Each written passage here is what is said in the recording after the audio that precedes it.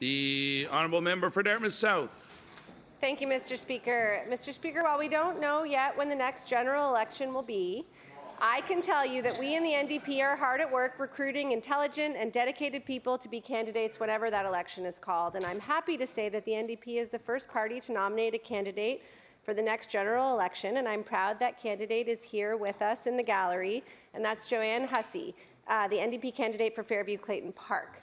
And Joanne is no stranger to the folks in this House. She's our caucus's Deputy Chief of Staff. She does huge amounts of work behind the scenes to ensure that we're able to, it says here, put forward solutions to challenges our province faces, but also string two sentences together and sound like we know what we're talking about. So, Mr. Speaker, I look forward to the time when I'm joined on the floor of this House by Joanne Hussey, and I ask everyone to join me in giving her a round of applause.